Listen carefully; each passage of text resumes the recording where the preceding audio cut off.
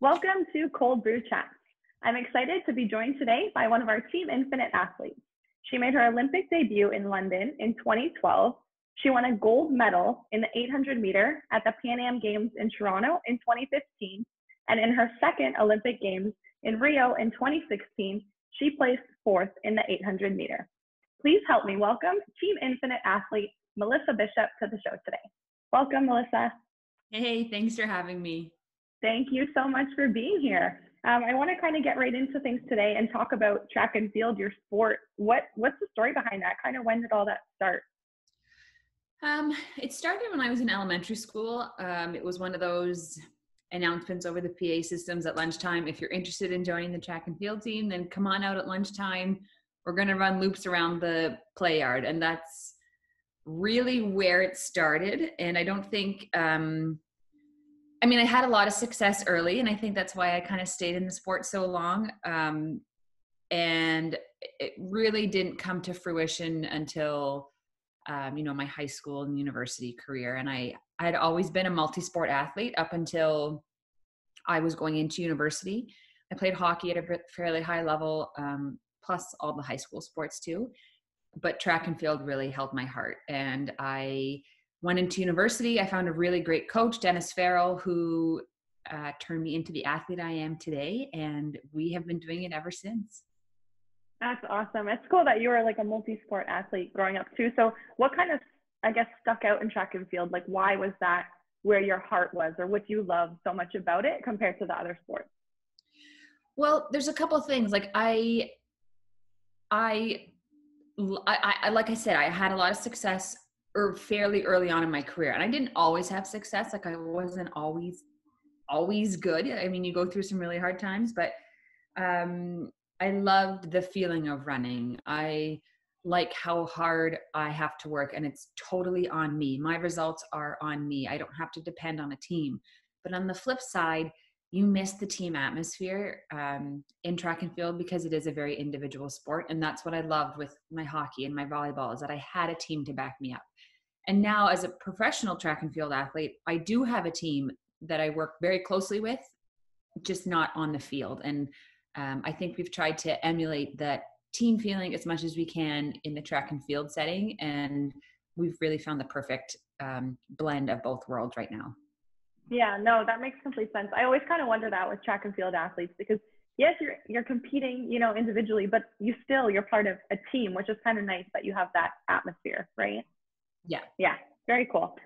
So let's talk a little bit about the Olympics. You're an Olympic athlete, so tell us kind of what that's like. Like you said, you started doing this in elementary school. Did you ever think you'd be on this international stage? I had dreams ever since I was a little girl of being an Olympian. I didn't know what sport it was going to be in. I just knew that I was going to be an Olympian. And as time progressed, I got more into track and field, and I really enjoyed the sport of running. So my goal then was, I'm going to be an Olympian in track and field. But I had absolutely not a clue what it would take to get there. And 2012 we were certainly targeting those Olympics, but they were almost like a learning year for us. I was supposed to go back and do my master's at the University of Windsor, and I deferred it so I could train full time to try and make the Olympic team. And we did. And it was amazing. I experienced the opening ceremonies. It was seriously a dream come true, but I didn't compete as well as I had wanted to. I didn't make it out of the first round. And so in my heart, I knew that's not what I wanted my Olympics to be like. That wasn't the experience that my dreams were. I had more than just making the Olympic team was on my bucket list. So then we've been training really hard to be in the podium, because ultimately my goal is an Olympic medal. And in Rio, I was really close. I was fourth, and now we're getting ready for Tokyo 2021. Okay, gotcha. No, that makes complete sense. Very cool. So since you brought that up, we'll just kind of go to that topic now. I know no Tokyo 2020. So kind of, what's been going on for you? How have you kind of adapted to COVID, or what are your, goals going forward right now? During COVID, it was hard to first initially adapt to the new lifestyle. We have a 2-year-old daughter, and we we didn't have daycare, and my husband was working, trying to manage both of our working lifestyles while managing a 2-year-old at home. And that became a really difficult part of our training, because I depend so much on the time that I need to get my work done, and I just didn't have it. So we learned really quickly how to time manage and how to share our time and how to be flexible. And I think that was the biggest thing that we learned out of all of COVID, was how to be flexible with our time. And it was just a matter of fitting in workouts when we could. We had no facility access up until really, I mean, the weather wasn't great early on, but we ended up just jumping fences to get on tracks to try and get some work in, which ended up being our best option up until right now, because the university still isn't open. I'm on a break right now, so it's okay. But we put a gym in our basement right before COVID hit, thankfully. So we still had access to weights. I had a treadmill down there and a spin bike. So I was still very much able to train. It was just trying to time manage everything and all the moving parts in our world right now. Mm-hmm. No, it makes sense. And I mean, like you said, training in a different space, obviously adapting to the home aspect of training and things like that. It's way different. So what are your goals kind of now going forward? I know with Tokyo being postponed, what's your kind of training direction, or what's your mindset now? For us, we tried to keep things as normal as possible. We are taking a break as we would normally take a break. We're going to start our base season as we would normally start our base season. So really, we're trying to keep things the same as we normally would every single year, just so that we can be on that same pathway. So my goals are still an Olympic medal. The Olympics, as of right now, are still going off. So October, we will start training again, and we'll just kind of tick off the boxes of what we need to hit to get there. And that involves training camps and indoor races, outdoor races, traveling again. These are all things we don't know if they can happen, but they're certainly on the paper to happen for us. Okay, awesome. Great. Well, good luck with all of that in the future. Thank you. So I want to transition now and talk a little bit about your relationship with Infinite. So maybe just tell us kind of when it started and how exactly we fuel you.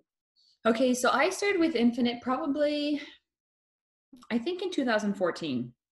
I was introduced to Darcy and to Infinite, and we started out with I'm going to forget what the name of it is now.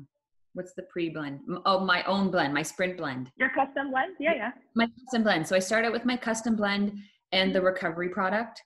And I ended up loving it. And as things evolved and as I got to know the product more and I got to know Darcy more, we have tweaked my custom blend a little bit more to what I need out of for my everyday training. And my recovery and my raw are my main products right now. And they have been for the past, really since 2015. Those are my staple products.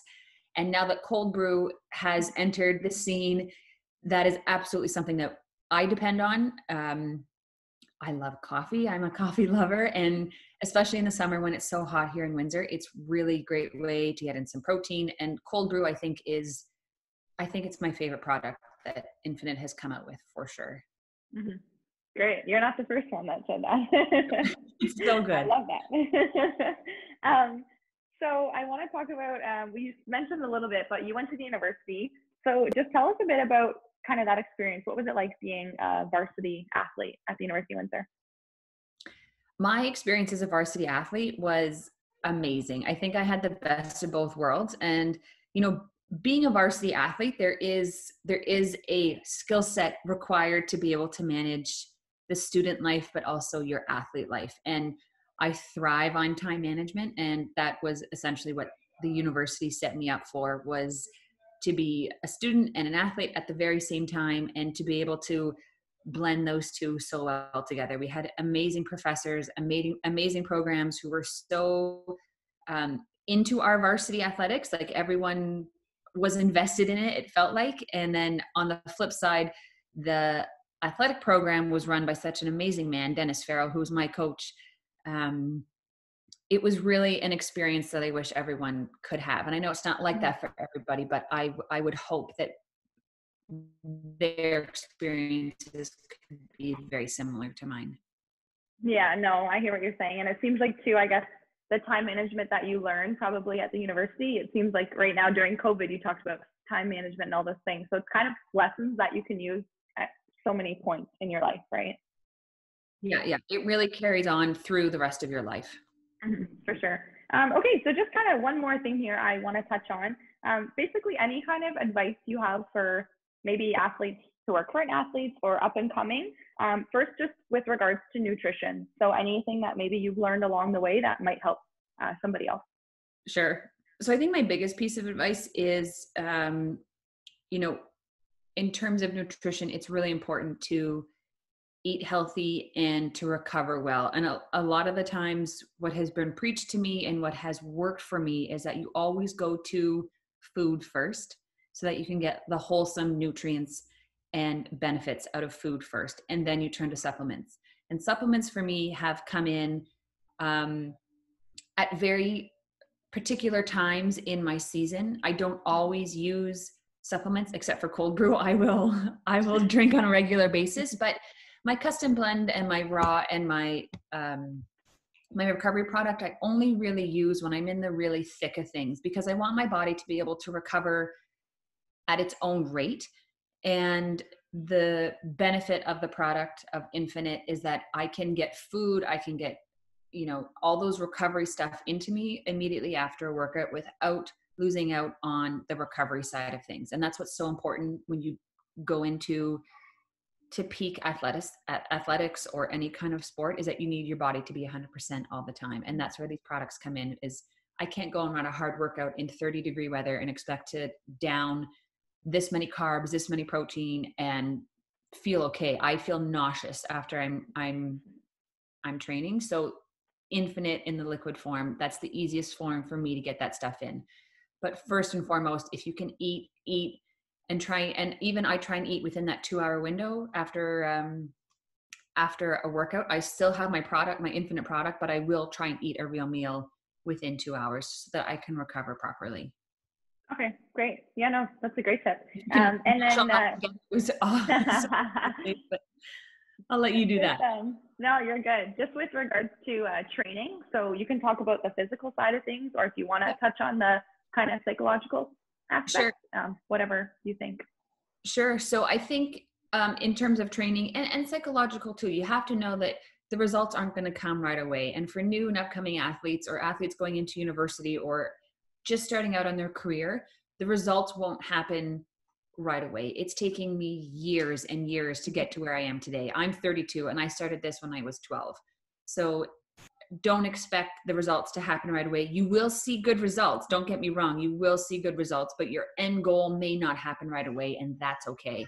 There will be injuries, and injuries are really a way of telling your body that there's something like wrong, you need a break, or there's like a biomechanical issue that needs to be addressed. So really taking the time to read your body, listen to your body. If you're sore, if you're like running sore, like not running sore, but like muscle sore because I worked out too hard, is totally normal. And oftentimes it's best to keep going on, but it's important to know that, okay, this is not muscle sore. This may be a muscle strain or a muscle pull.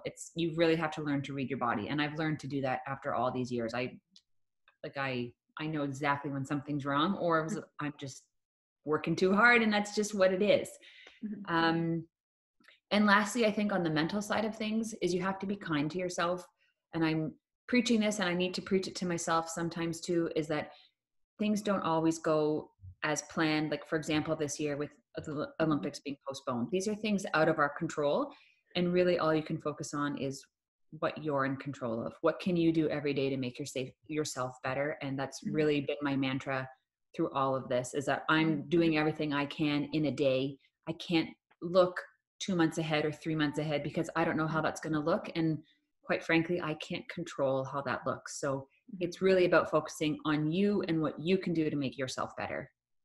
Right. No, that makes sense. I think it's tough for a lot of people. You wish you could control what's ahead, but really, like, you literally can't. So you just have to, and it's obviously easier said than done, but I'm glad you're working on it, and hopefully other people are too. I hope so too.